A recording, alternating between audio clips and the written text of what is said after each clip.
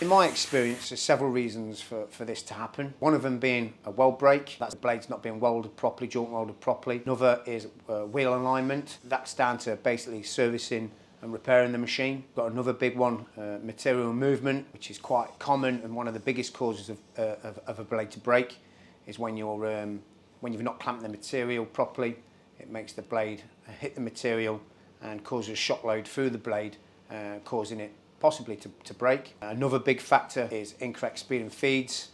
When you're trying to cut, for example, stainless steel, and you're using a speed and feed of what you would cut at mild steel, would be completely different. But just by slowing the blade down and slowing the removal rate of the blade will make a massive difference.